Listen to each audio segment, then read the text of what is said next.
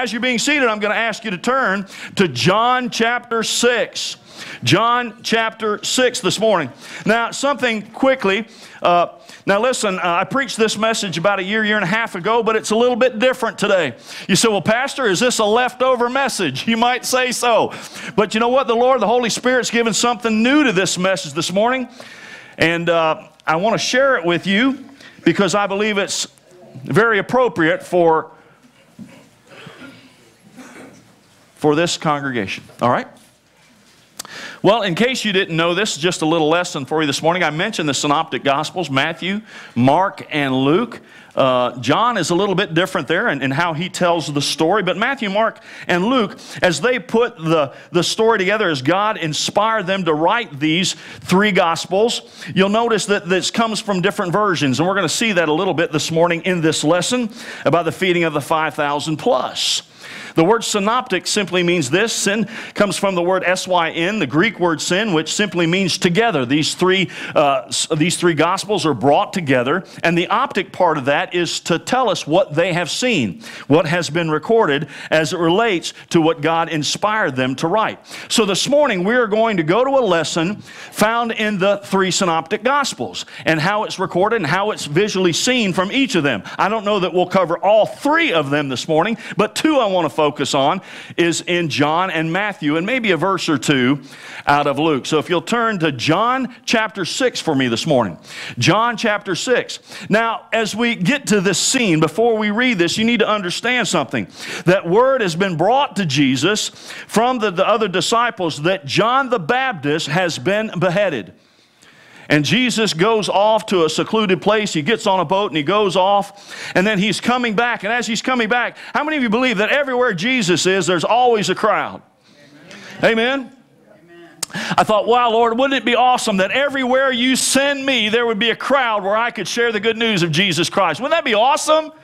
How many of you would say that about yourself? You say, Lord, wherever I'm at, the Holy Spirit is with me, and I want folks to gather around me so I can share the good news of Jesus Christ. How many of you say, Pastor, I want that in my life? Amen. Do you really? Yes. Come on, do you really want that? How many of you look for those opportunities? How many when you're at Lowe's and Home Depot and when the Lord opens up that opportunity, you take advantage of it? Or how many of you go, I just don't have time. I just don't have time for you today. I got to be honest with you. When that young man was sharing with me about calling his pastor and his pastor saying, we just don't have time right now. Let me call you when it's more convenient. We'll work you through this crisis in your life. I'm here to tell you that my phone rings a lot at all hours. And I don't have a problem with that. Just please be careful. If you call me at 2 in the morning, just disregard the first couple of words that I say. I haven't got my consciousness yet, all right? And then we'll get into what the Lord has for us. But the reality is we are followers of His. We've talked about those two lessons that we had on the Holy Spirit, the indwelling and the gifting of the Holy Spirit. And as a child of His, that I need to take advantage of every opportunity that God ordains when He puts me in someone's path. Would you not agree with me? Whether it's at the workplace, whether it's we're eating a restaurant. How many of you have ever seen someone, and I'm really going off script here, but the Holy Spirit wants us to go this way. How many of you have ever been around someone, you come in contact with them, and you can just tell that their heart is heavy? Do you ever ask them? Do you ever just say, hey, can I just pray with you? Last night we went out and had a pizza, and the place was packed. It was, I can't even pronounce the name of the place we went. I mess it up every time. But we were sitting there last night, and this young lady, she was doing such a great job. Her name was Cassidy. Am I right on that, Gene? Her name was Cassidy. And I said, hey, listen, is there anything that we can pray for you about? And you know this young girl is a pastor's daughter? And I thought that was too cool. Plus, what did that do? That put us on notice not to say or do anything we shouldn't do. Amen? Of course, she's a preacher's kid, and we know how preacher's kids are, don't we? But what a blessing it was to pray for Cassidy. She's getting ready to head back tomorrow to University of Georgia and get back in school as a junior. Of course, we're going to pray for her because she's a bulldog. Amen? All right. We won't get into that conversation either. The reality is this. Jesus gives us opportunities. The Holy Spirit gives us opportunities to share the good news of Jesus Christ. And everywhere that Jesus went, there was a crowd. And there, as we get into this lesson this morning, we see that the crowd is gathering, and not just a small crowd. We're talking about thousands of people. Why are they coming to Jesus? Because they heard he was a healer. How many of you want to meet the healer this morning? Amen. This young lady yesterday, as we were eating at the All-American Hamburger, what a wonderful lady she is. I've seen her many times, and just the opportunity that she felt comfortable enough to share with me that she was having surgery. And we said that we would pray for her and keep her in our prayers. God always ordains opportunities for him to be a witness in our life if we'll just open our eyes. So anyway, Jesus now is at the seashore just off of Galilee there, and the crowds are gathering around. If you'll pick up with me, please. Pick up with me in John chapter 6 as I go to it in the Word of God right here, verse number 1. And it says, after these things, what things? Those things that I'd already told you about, that Jesus has already been told about John the Baptist. After these things, Jesus went away to the other side of the Sea of Galilee. A large crowd followed him because they saw the signs which he was performing on those who were sick. Then Jesus went up on the mountain, and there he sat down with his disciples. Now the Passover, the feast of the Jews, was near. Therefore Jesus, lifting up his eyes and seeing that a large crowd was coming to him, he said to Philip, Where are we to buy bread, so that these may eat? Now, isn't that an interesting question? Isn't that an interesting question that Jesus asked of Philip? He says, and now listen, they're up on a mountain. Now, I don't know about you, but there was no Circle K, no Ingles, no Publix, no Kroger, nothing around. And Jesus says to Philip, where are we that we could buy some food to feed these people? Now, what do you think Philip's probably thinking right now? You've got to be kidding me. I got to be honest with you, that's what I would have been thinking. Jesus, really? Can you not see around? There's nothing here. You got to be kidding. Now, I just want to pause there for a moment. What has Jesus asked you to do?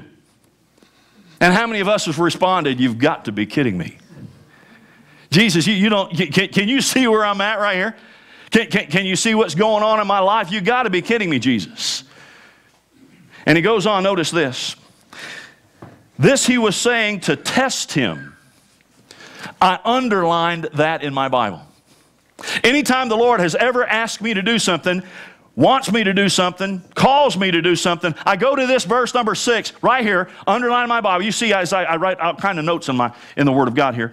I've got it underlined here that he was testing him. Testing him. Well, what does that mean? See where his faith is? Is he willing to answer the call? Reckless abandon in serving the Lord and his faith?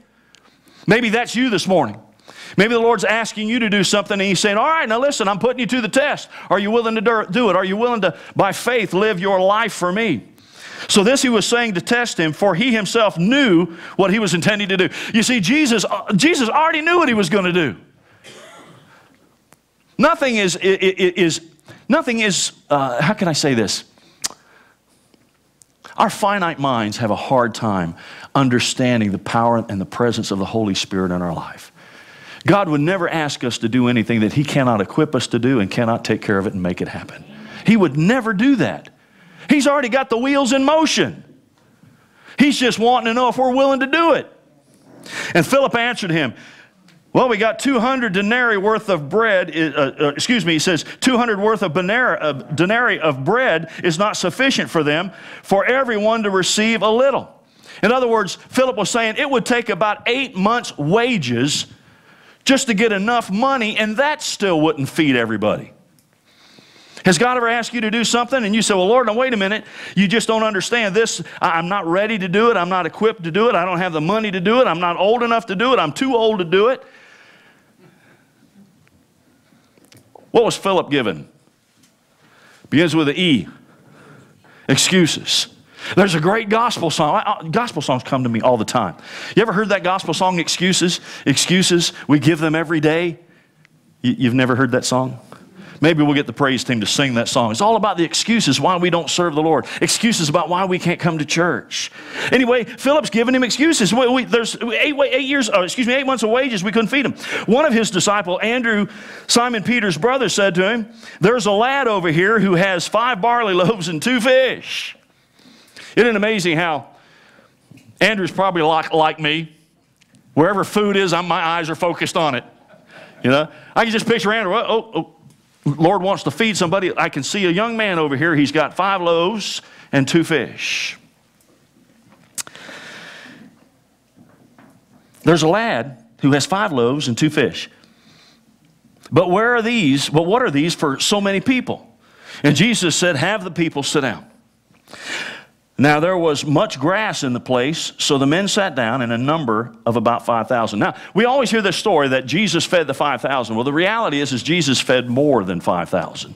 I mean, if you think of just the men, think of the spouses, think of all of the children. If they only had 1 child apiece and had 1 wife, then that would be what? 15,000. That's a lot of folks to feed. That's a lot of mouths. Amen?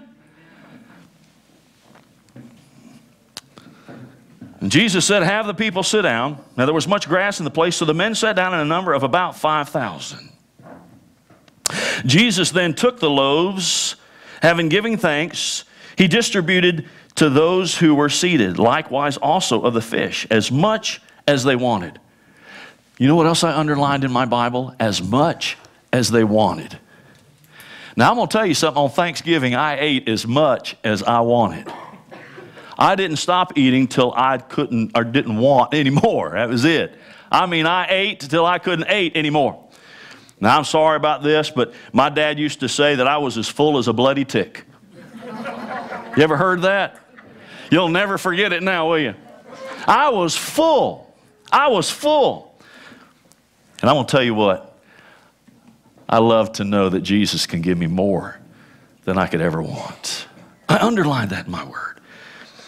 When they were filled, he said to his disciples, gather up the leftover fragments so that nothing will be lost. So they gathered them up and filled 12 baskets with the fragments from the 5 barley loaves which were left over by those who had eaten. Now turn with me to Matthew chapter 14. Matthew chapter 14, verses 15 through 20. Matthew 14, 15 through 20. See it from the perspective of Matthew. Oh, I love to hear the papers of the Word of God, those pages rustling. Matthew 14, 15 through 20 simply says this. When it was evening, the disciples came to him and said, this place is desolate, and the hour is already late. So send the crowds away so that they may go into the villages and buy food for themselves. Isn't it amazing that Matthew captures that part? Where the disciples say, well, Jesus, there's too many people here because they're hungry. Why don't you go ahead and send them away? You ever thought about that in the ministry? Maybe what God's asked you to do. Well, Lord, that's just going to be too difficult. Why don't you get somebody else to do it? Lord, I ain't got time right now. Get someone else to do it. The disciples, I mean, they'd already gathered within their own mind thinking, all right, Lord, there's nothing we can do. The hour's late. There's nothing around here. So why don't you just send them on their journey? And Jesus said to them, they do not need to go away. You give them something to eat. And they said to him, we have here only 5 loaves and 2 fish. And he said, bring them to me. Ordering the people to sit down on the grass, he took the 5 loaves and the 2 fish. And looking up to heaven, he blessed the food, and breaking the loaves, he gave them to his disciples, and the disciples gave them to the crowds, and they all ate and were satisfied. They all ate and were satisfied. They all ate everything that they could ever want. They were filled. They picked up what was left over of the broken pieces, 12 baskets full. What an incredible message. I thought about Thanksgiving. And this morning, I brought some of the leftovers from Thanksgiving. I've already had a few folks coming and dipping their finger in my food. Man, we had turkey and we had mashed potatoes and gravy, and the gravy was in the refrigerator, so it's starting to just kind of get a little bit room temperature and melt there over the stuffing. And that looks so good, doesn't it? How many of you right now like to have a bite of it? And right here, man, this is an incredible cheesecake. Penny Navin, I had asked her to make me a cheesecake. I saw it on Facebook. She published that thing on Facebook. Some of you may have seen it. And I said, I'll provide the nuts if you'll make it. But she made it and brought it over, and I didn't even have to go give her any nuts. And folks, that is so rich. It's more than satisfying. And I began to think of this young lad who had these 5 loaves of bread and 2 fish. And 15,000 plus people, and thinking of his disciples who had already witnessed all these incredible miracles that Jesus had already done. But was this something beyond what Jesus could do? I mean, he could heal the sick, he could raise the dead, but I mean, could he actually take 5 loaves of bread and 2 fish and feed over 15,000 people? Is that possible? Can God do that? Let me ask you that question. Can God do that? Well, you say, well, Pastor, he did it. It's in the book. Well, if it's in the book and you believe that, can God do that in your life? Yes. Can God do the impossible in your life? Yes. Because that's impossible to me. Anybody ever made food for a group of folks and asked them over? Anybody ever done that and worried that there wasn't going to be enough to go around? And so you watched everybody. How many of you are like me, or the last one? Well, used to be, not anymore. I try to be the first now. But you kind of set off to the side and you're thinking, okay, I want to make sure enough goes around, because if there's not enough, what do? You go without. You do without.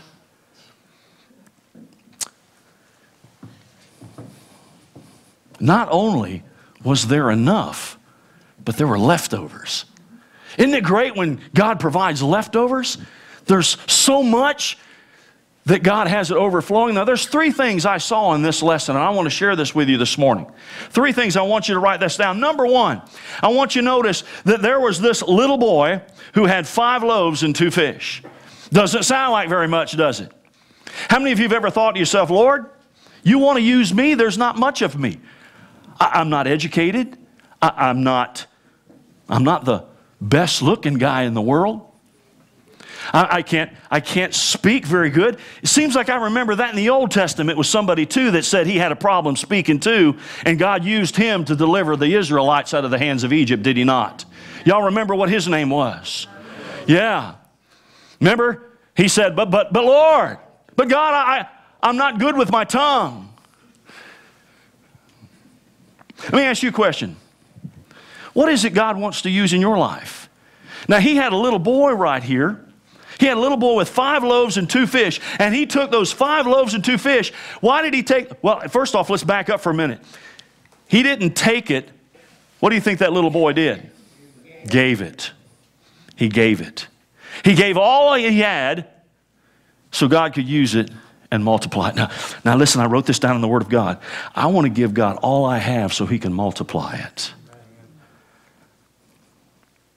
I want to give him all I have. If I've only got 5 loaves and 2 fish, I want to give it all to him so he can multiply. So number 1, I wrote in my lesson for this morning for you today, I wrote down that this little boy, he gave very little so God could do very much. He gave very little so God could do very much. Where is that in your life this morning? Are we willing to give God no matter what we have so he can do more with it?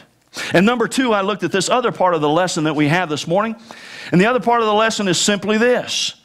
God will often take what he has given that is more, and there'll always be more left over.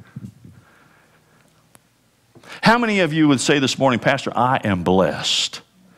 How many of you say, I'm blessed? How many of you this week had an incredible meal? You were blessed with an incredible meal. How many of you would say this week that you ate more than you should have eaten?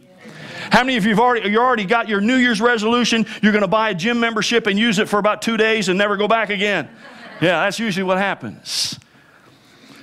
But isn't it amazing how God has blessed us? Have you ever, I hope that you did. I wrote it in the little note that I sent out to you this week. How many of you went around the table this week and you thanked God for what you have? Amen. How many of you, your mind was flooded with all of those things that over this year that you haven't thanked God for, and you really realized how really blessed you are? How many of you say, Pastor, I am blessed more than I could ever imagine? Amen. More than I ever could ever imagine. Lord, I'm blessed. not only did God bless them and feed them, but there was leftovers. And then the third part of the lesson this morning, I wrote that Jesus will always satisfy. Jesus will always satisfy. Can any of you ever think of things that you have gotten, that you've bought, things that maybe you've done, and that just wasn't enough? Now, I got to be right up front with you. Now, here's this plate of food. I want you to think with me just for a moment. I want to see if I can illustrate this for you. Now, here's this plate of food. Jordan, don't that smell good? You want a bite, don't you? No. No, really? Well, good. I'm not going to share it anyway.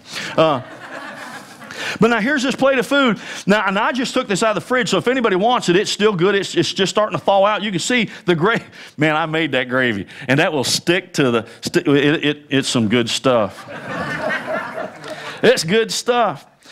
And listen, now I ate me a plate of this. All right, let's be honest. I ate 3 plates of it.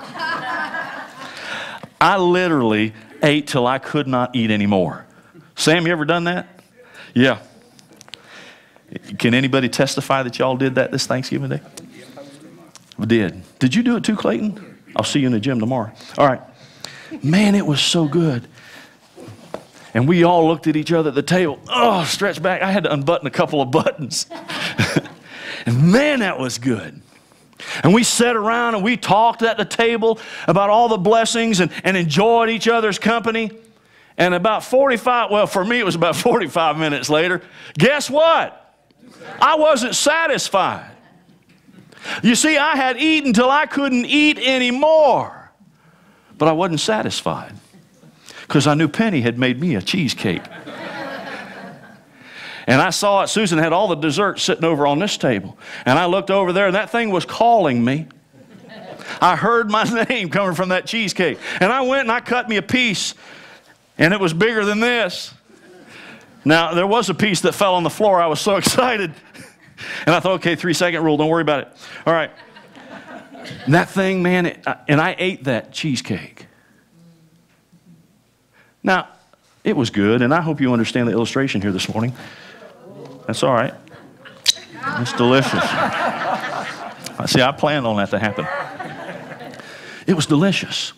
And then later that evening, everybody went home. And I was sitting there looking at the 2 dogs. Guess what? I was hungry again. And I went and made me another plate. There was either another piece of cheesecake on the plate. You know why? Because I wasn't satisfied. That ever happened to you? That ever happened to you? See, the reality is that God will provide. We can always be satisfied in Jesus Christ. And the great thing about that is there is leftovers for us to tap into. How many of you are thankful for the leftover blessings that God has for you? Amen. So this morning, if you look with me, look at Mark. Now, we haven't gone to Mark. Look at this. Part of the Synoptic Gospels, Mark chapter 6, verse 42, it says, they all ate and were satisfied. Mark 6, verse 42 and 43, it says, they all ate and were satisfied. And they picked up the 12 baskets of the broken pieces and also of the fish. In Luke chapter 9, verse 17, and it says, and they all ate and were satisfied, and they picked up the broken pieces and the leftovers which were picked up and put into the 12 baskets. In John chapter 6, verses 12 through 13, and it says, when they were filled, he said to his disciples, gather up the leftover fragments so nothing will be lost. So they gathered them up in 12 baskets full of the fragments, the 5 barley loaves, and the 2 fish that were left over, or the fish that were left over, out of all those who had eaten, because they were all satisfied. And I thought to myself, there was this young man, gave of his barley loaves and fish, so God could use it and make more. So much so that there was plenty to feed everyone. And not only plenty to feed everyone, but the disciples went back and gathered everything up, and there were still leftovers, as if they were never touched. I don't know about you, but I love those blessings from God.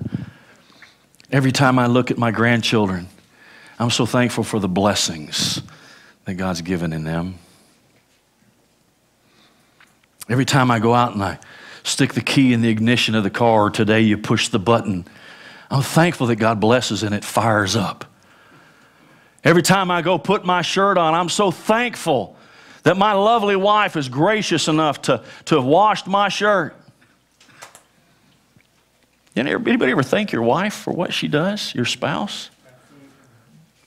Boy, what an incredible meal she fixed too. I'm thankful she's an incredible cook so I can go out and buy bigger shirts. That's right. Thank you, Judy. Blessed. We're so blessed, and they just pour out on us. In fact, notice this in Psalm chapter 81, verse 10.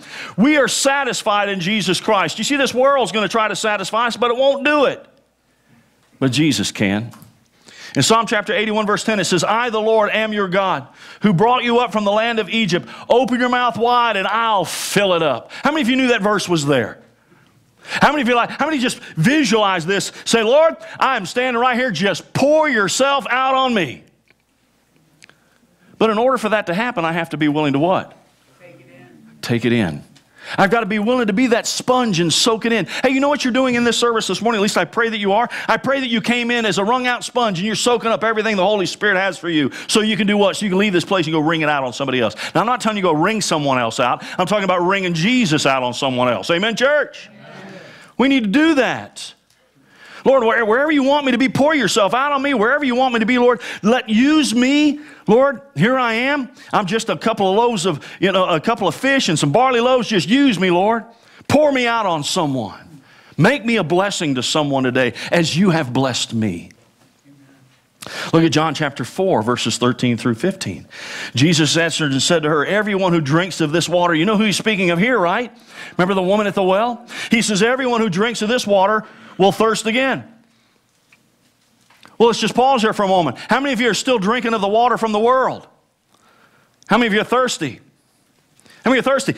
My goodness. Hey, listen, some of our family members went off to Mickey Mouse World for this week. Now, let me tell you what I like about amusement parks. There is not a roller coaster too fast or too scary that I will not get on. But you see, for me to do that, unless I go with another couple or another family, I have to do it alone. Susan won't do that with me. And I beg her to go with me. Come on, honey, it's fun. She said, oh, no. No way, not going to do it. I said, but I got to go by myself. She says, I'll wait right here for you. And she will. She's such a good trooper. She'll stand there and she'll wait for hours while I go around and around on these roller coasters. And I'll get bored with one and I'll go to another one. You know why I get bored with that one? Because it just doesn't satisfy anymore. The thrill is gone. Does the world kind of do that to us? We try things out, and then all of a sudden the thrill's gone. There's just no fun in it anymore. How many of you would agree with me? That's where you once were until Jesus became your life. Amen. And then you realize that Jesus can satisfy your soul. Again, another great song. Only Jesus can satisfy your soul. Only Jesus can. I love that story that gentleman had no idea what the message was about today when we were there at Lowe's. You see, he had reached out even to what he thought was a brother in Christ, and that brother in Christ let him down. But yet he went to the thing that he knew would never let him down. In that very moment that he's about to take his own life, there was the Word of God, and he opened it, and he knew that Jesus would never let him down. He knew Jesus would satisfy. Jesus would meet the need. Jesus would take care of him. I don't know about you, but I want him to pour himself out on me. There's been a time in my life that I've thirsted for the world. And look at verse number 14. And Jesus said, but whoever drinks of the water that I give them will never thirst again. But the water that I will give him will become in him a well of water, springing up to eternal life. Anybody ever dug a well? You know what's really cool about a well? Now, I had a well dug when we lived in Monticello, Florida. They went down. Now, we lived in Florida, and they still went down, what was it, on 230-some feet in Florida. I was always told that you go down like 5 feet and hit water. Not in Monticello, Florida. 230-some feet, and they hit water. And it was the coolest thing when they hit water. You know what it did? I thought we got oil. We're rich. But no, it's just water. But I don't know about you, but if I'm thirsty, I don't want to drink no oil. I want to drink water. Amen, church? Amen. Because water will satisfy the thirst, not the oil. Amen? Amen? And you know why? When we lived in Monticello, that well never ran dry. It always had water. Now, there was one time that some ants got caught in the points and it shut the well off. That's another story. But the reality is the well never ran dry. And I began to think about that in my life. And the Holy Spirit, I've never run dry of Jesus. Never. He's always been there to meet every need. He gives joy, even in the midst of a storm. Even in some tough circumstances, there's joy. Can't explain it. How many of you would agree with me? Pastor, I know where you're at because I can't explain it either except to say that that's all about Jesus and what he's done in my life. Because his well never runs dry. It always satisfies. And the woman said to him in verse number 15, the woman said to him, "Sir, give me this water so I will not be thirsty, nor will I have to come and draw again." How many say, "Pastor, I want to drink from that well. I want that well that never runs dry. I want that well that's got blessings that overflow. I want that well that there's always leftovers." Some of you will go to the refrigerator today and you're going to look at those leftovers and you're going to say, "It seems like they're never gone." You'll be eating turkey for 2 weeks. Maybe I see things kind of different, but it's like opening up the refrigerator of the Holy Spirit and it's always there. It's like you never touched it. It just overflows. The leftovers in John chapter 6, verse 26 through 27, Jesus answered them and said, "Truly, truly, I say to you, seek me, not because you saw signs, but because you ate of the loaves and you were filled." Verse 27 says, "Do not work for the food which perishes, but for the food which endures to eternal life, which the Son of Man will give to you. For on him the Father, God, has set his seal." You see, as Jesus was delivering the message to the crowd, he had met their physical need. And by meeting their physical need, they were satisfied. Were they not, church? It says that they ate till they were full and they were satisfied. And at that moment, Jesus could do what? He could deliver the message of the meat of eternal life from the well that will never run dry. Which kind of reminds me as a pastor, you know, it's one of the interesting things that we're doing, especially this time of year, as we deliver these buckets of food. I often wondered how you can meet a spiritual need when someone has a physical need. You ever met those folks? You ever met those folks that have a need and then there are those that we consider ourselves to be super spiritual and we say, "Hey, listen, if you pray about it, God's going to turn your electric on." And then we walk away. "Hey, if you pray about it, God's going to bring you some food." And we walk away. It seems as though Jesus gave us that lesson. It was called the good what? Y'all remember that? The Good Samaritan. How can we meet someone's spiritual need and share the good news of Jesus Christ until we're willing to first meet their what? Physical need. That's showing and sharing the love of Jesus, is it not? What a great example. Jesus knew they were hungry, and what did he do? He not only fed them, but he filled them. And then what could he do? He says, "Hey, listen, that was good, but let me tell you about something that's better. Let me tell you about a well that's never going to run dry. Let me tell you about the bread of life that you'll never hunger again."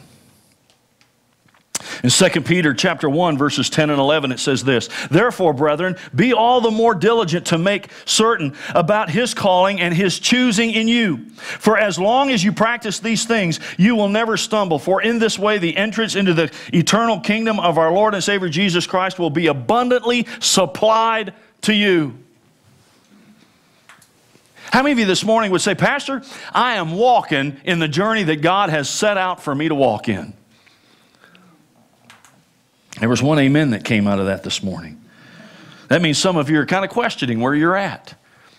Now, what an interesting thing that Jeff has challenged the church, that beginning December 1st to read the entire book of Luke, taking us into the birth of our Savior, Jesus Christ. And then as we get to January, we're going to pick another book that we're going to read. and for the next 2 years read entirely through the Bible. Now, I'm not going to ask you to raise your hands, but how many of you have been filling yourself with the Word of God? You see, as Jesus said, you've been eating the food that will nourish this body, but have you been eating the food that will nourish your spiritual life and your spiritual walk? My dear friends, this is the bread of life. This is the blueprint for your life. John 10:10, we know that verse. I've quoted that verse many, many times. It says, the thief comes to steal, kill, and destroy. How many of you, now I got to be honest with you, I know we live in the mountains of Georgia, but I still lock my doors. And when we moved up here, I did what I had in South Florida. I have an alarm system, and it's on right now. And we were out it was kind of funny. We went out, what was it, last night? Had pizza, right? We went out last night with Jean and Jan, had pizza last night. And when we came into the door, there's one door where the dogs are at, into the back room. And I was in such a hurry to go get the dogs out. I thought Susan, I'm going to blame her for it. I thought she had turned the alarm off. She's back there. He always does. But she didn't turn it off, and I didn't turn it off. And I opened up that door, and all of a sudden the bells and whistles started happening, and this little voice, not little voice, it's a strong voice, it's blasting out, intruder, intruder. And I'm thinking, no, it's my house. But anyway, that thing starts going off, and so I get all the stuff turned off, and I'm standing by the phone waiting for that call from the alarm people. And it never came. And I thought, well, that's kind of odd. They always call. Within minutes they call. You know? And all of a sudden the phone rings. I picked it up, and it was Gene on the other end of the line. Marty, I got the alarm people on the phone. What's your password? I'm thinking, why did they call Gene? And I'd forgot we'd gone out of town, and I gave him the information, or gave them the information for Gene. That was interesting, I thought. He said, well, Pastor, you live in the mountains. We don't even, how many of you don't lock your doors? Come on, let's see who you are. I see, look, we live in the mountains. We don't lock our doors. I lock my doors. My car's locked. How many of you have an alarm system? How many of you have it on right now? Mine's Sunday, and I have mine on. Why is that? Because I know that hey, I was in law enforcement 28 years. Because I know there are people out there that are willing to what? Come and steal from me. I worked hard for what I have. I don't want them to steal from me.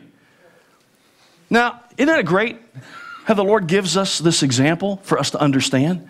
There's a thief out there that wants to come and steal and kill and destroy your life. Who is that, church? That's Satan. But now look here. Jesus says, I came that you'll have not only life, but what? Abundant life. So now help me out here. He not only sets the table and he feeds us, he gives us life. But what else does he give us? What's it say? Abundant life. He gives us leftovers. I love leftovers. I love the abundant life. I love when I can go to his table and it never runs dry.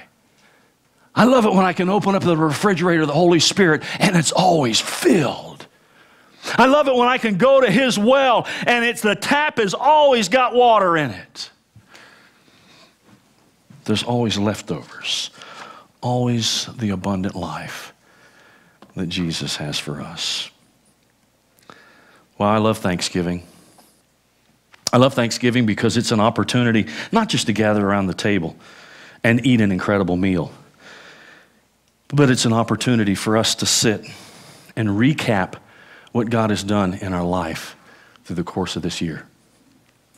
And sadly, it should not be the only day that we take time to give thanks for what Jesus has done.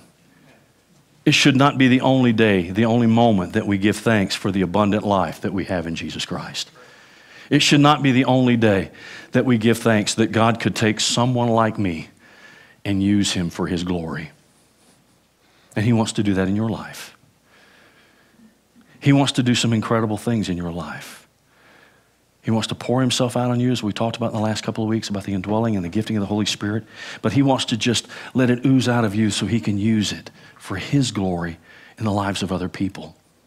Go with me in prayer. Father, as we come to this time, as we gather around your table, Father, I'm so thankful, Father, in the lesson that we learned this morning, that, Lord, no matter who we are, no matter what we have, Lord, you can use us. You can use us abundantly. So much so, Lord, that, Father, that there's going to be leftovers. And, Lord, you don't want the leftovers to go to waste because, Lord, there's more that you want to pour out on others. So, Father, I pray that you pour yourself into us today just so we can go out and be a witness for you. And that, Lord, we will fear not because, Lord, we know that you're with us. You're walking right beside us, Lord, preparing the journey ahead. And, Lord, we can always be satisfied in you. Never hungry, never thirsty. And, Father, that's my prayer for those in this room. Father, we've gone around the room this morning and we've offered praise. And, Lord, I'm so sorry that we don't do that more. Because, Lord, we are so blessed. We are abundantly blessed. Lord, I've heard this morning those that have been healed. Those, Lord, who have seen renewal in relationships. Those, Lord, who have found in this family another family. Someone to love them, accept them, to be a part of their life. Those who have found love and joy in this family right here. Oh, Lord, just continue to pour yourself out into this fellowship. Lord, so not that we keep it within these walls, but, Lord, that we'll, as Shirley said, that we can take it out to the parks. We can plant it, Lord, in these buckets, and we can send it out so others will see that, Father, this is a church that practices the Word of God by how we live it in showing the love of Jesus Christ and sharing it. So, Father, I'm going to thank you for what you've done today. I thank you for your leftovers. I'm thankful, Lord, that you never run dry. You never run empty.